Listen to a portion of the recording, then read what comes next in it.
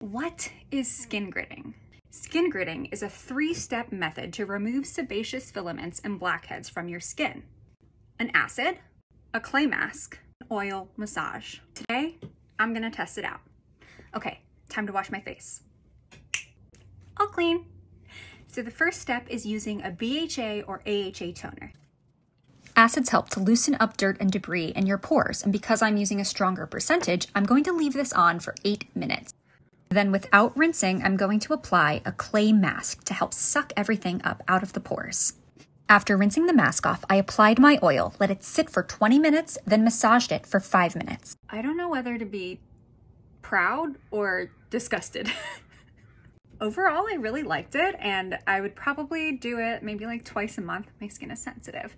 But if you try this, let me know. I want to know how it goes.